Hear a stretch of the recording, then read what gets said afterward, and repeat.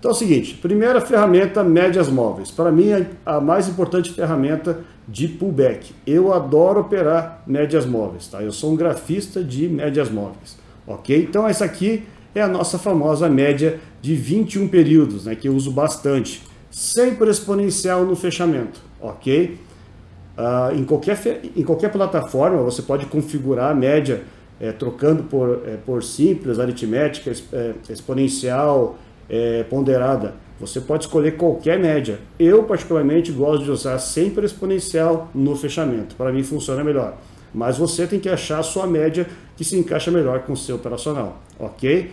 Essas quatro médias, a 9, a 21, a 66 e a média 200, são médias de pullbacks. Quer dizer o quê?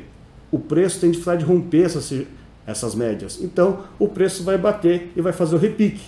Se eu já sei que ele faz o repique, eu vou pegar essa volta e vou pegar essa subidinha aqui, ó. Por exemplo, aqui, ó, estou numa tendência de alta, a minha média 21 aqui, ó. Olha que lindas as entradas, né? Entrei comprado aqui, peguei essa subida.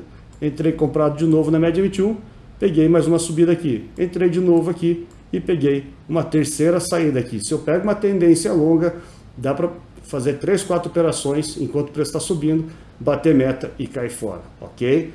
A média 21 funciona tanto para gráfico Renko, eu uso 6R e 5R, mas você pode usar também conforme o seu operacional, pode usar com R maiores, né?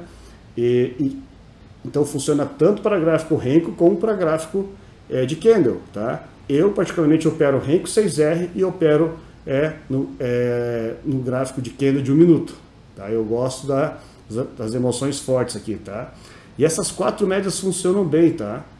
Então assim, ó, geralmente eu gosto de operar na média 21, tá? Vamos ver aqui o próximo slide aqui, ó.